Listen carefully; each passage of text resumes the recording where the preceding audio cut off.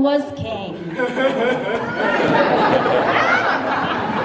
The first challenger hopped up to fight.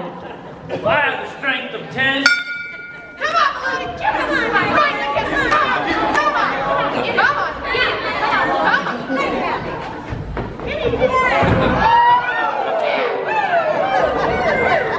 on, He was hauled out and needed oxygen. The next challenger said,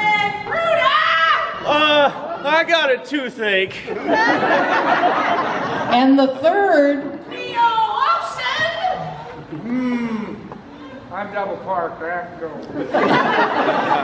and the fourth one Joe Cameron said, I'll try, but I have to leave because I have an appointment with my insurance agent. Yeah, my insurance agent. And it looked like no one dared to challenge the bum. But then one heard the cry. Tremble, Maloney, here I come. And timely Nick came in the nick of time. The bell rang to sound round one. Come on, Maloney. And Maloney gave his famous roundhouse right. But through incredible bobbing and waving, Nick dodged Maloney's might. And miraculously, the bell rang to end round one. About this time, a siren was heard. And in came Jake the Heat.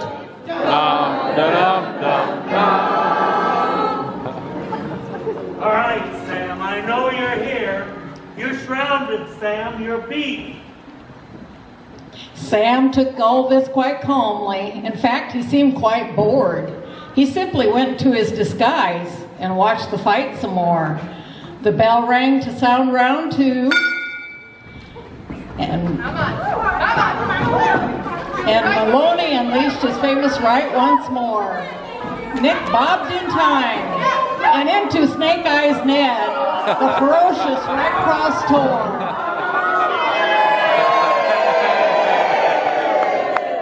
My gosh, I knocked his head off! Sam, there you are at last. You're under arrest.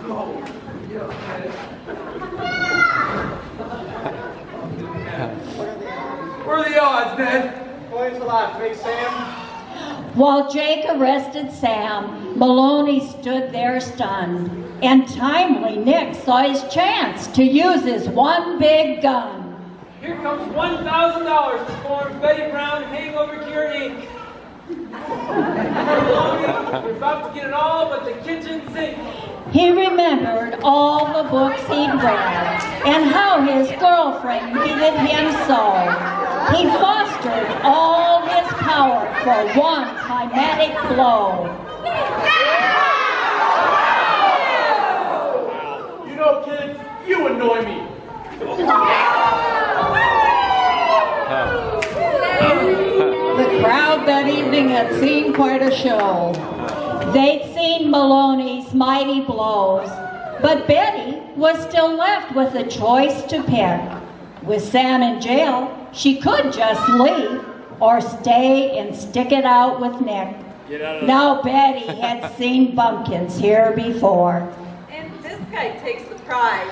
But as her father told her about long shots, It never hurts to try. Nick, wake up. It's me, Betty Brown. I think I'm timely, Nick. I think you're the bravest man in town. And I also think I'm rich. Betty, with this money, we can seek our fame. You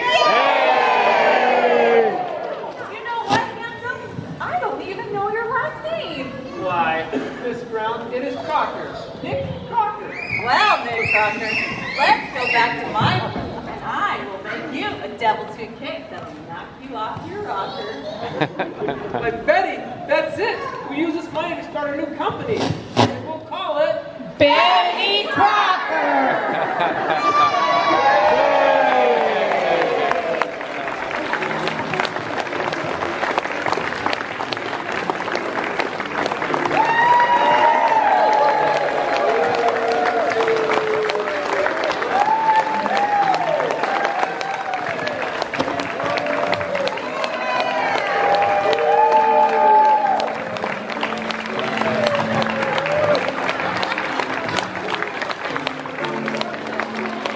And everyone, if you'd hold on for another minute, please. The cast and crew of the Niobrara Melodrama cannot thank all of you enough for supporting our Desperado melodrama this year and in the years past. Now we would like to take this opportunity to have our director, Kathy Foner, come up and take center front.